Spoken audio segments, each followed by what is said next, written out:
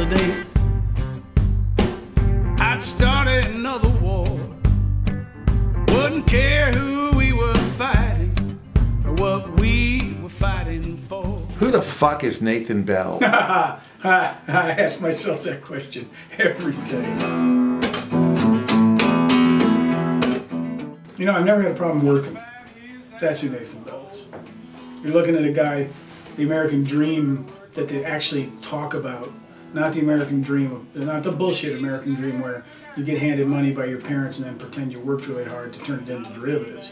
I'm talking about the American dream where when you're 11 years old and you're in an agricultural area, you work and you buy a bike. I'm talking about that dream.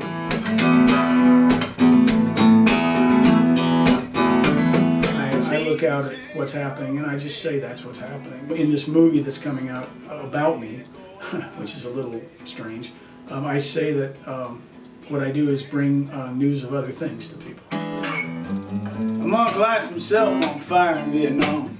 I'm watching on our first black and white television. A monk burns himself to death in Vietnam and I get the American blues. Well, the title of the new album is Red, White, and American Blues. And then in parentheses, it couldn't happen here. And I think the significance is, it couldn't happen here makes perfect sense because we are a tipping point away from becoming a banana republic. I did a lot of albums on my own, and some of them are just acoustic guitar and voice because I believe that's the true test of a song, if it can be sung without an arrangement. And all these songs can be.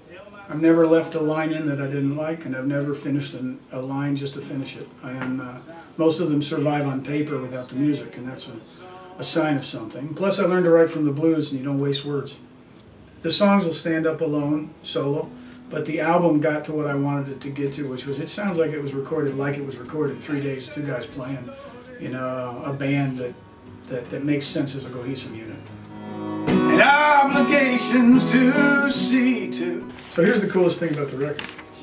I asked Frank, producer, and Brian, you know what I'd really dig? Patty Griffin singing on this. Because I could hear it in my head. And I love Patty, but I didn't really expect it, to be honest with you. You know, it's like Bull Durham a little bit. You spend a lot of time as the home run hitter catcher in the minors. You don't expect the majors to step in. Frank gets Patty. One of the greatest text messages I've ever gotten in my life was, Patty Griffin's going to sing on your record. Then I had mentioned Regina McCrary and a couple other people for the sort of more swampy, let it bleedy type sounding stuff, and then Regina's in. The last one is through my friend Nathan Ballinger, who's a hell of a guitar player. We end up with Aubrey Sellers, who has this voice that sounds like it's both uplifting and came straight out of the grave at the same time. And I'm standing by the light, no key for the locks. When you say political album, you scare people off. But it's a political album in the sense of Picasso was a political painter. No, you got to stand for what's right, or you're only going to be here once. The songs are about something more, and if you pay attention, you might hear something about something. Hopefully the hooks are good enough to keep listening.